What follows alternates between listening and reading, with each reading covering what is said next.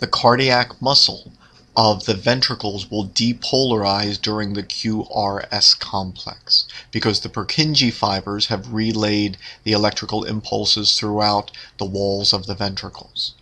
The ventricles will not immediately undergo systole because, once again, there is a delay in the time when the electrical impulse travels over the sarcolemma through T-tubules to the SR to release calcium, etc.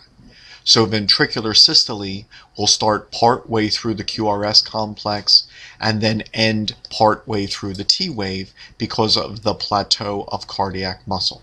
When the ventricles begin their systole in the QRS complex, a number of very important events happen in a split second. First, as the pressure in the ventricles rises, blood attempts to travel from the ventricles through the AV valves to the atria because the atria are empty. But this blood then catches the cusps of the AV valves and forces them shut. And so the AV valves shut in the QRS complex when the pressure in the ventricles exceeds the pressure in the atria.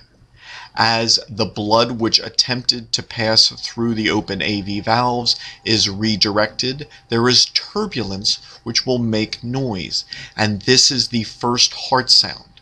The first heart sound is caused by the turbulence in the blood as the AV valves shut in the QRS complex. For a split second, the ventricles are a closed chamber because both the AV valves and semilunar valves are shut. And so then the pressure rises and rises and rises.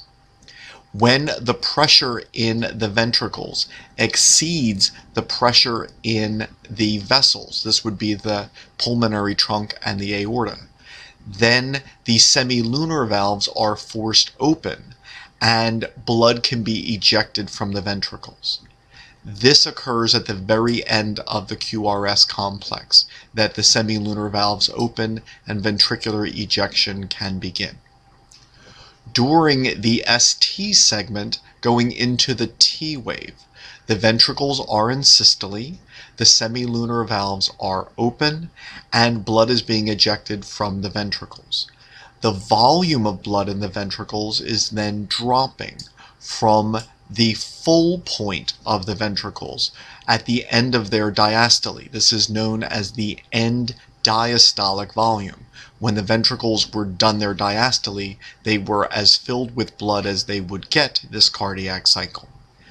And as the ventricles empty, they will end in their end systolic volume. This is as empty as ventricles will become once they have ejected all their blood. So this ventricular ejection will remove a stroke volume, perhaps 70 milliliters of blood, and take the ventricles from their fullest point, their end diastolic volume, to their empty point, their end systolic volume. During the T wave, the ventricles will repolarize. As they do so, their systole ends. The semilunar valves will be forced shut because blood will attempt to return from the pulmonary trunk and the aorta into the right and left ventricles, going from an area of high pressure to low. The turbulence in the blood, which results when the blood which was attempting to return to the ventricles is redirected, will create the second heart sound. And so if our heart sounds during a cardiac cycle are lubbed up, the lub is the turbulence in the blood when the AV valve shut in the QRS complex, while the dup is the turbulence in the blood when the semilunar valves shut in the T wave. At the end of this cardiac cycle, there are no new electrical events, all four chambers are in diastole, and all four valves are closed, and thus a new cardiac cycle can begin.